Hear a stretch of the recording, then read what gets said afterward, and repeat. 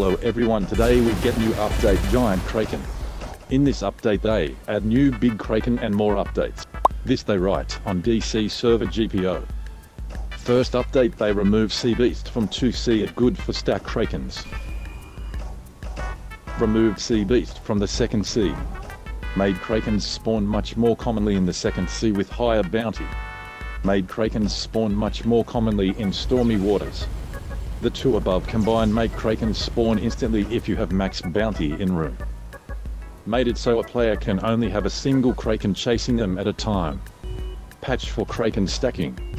Added great Krakens. If there is a group of players in the stormy water, the Kraken's health is buffed per each player near the stormy water area and given.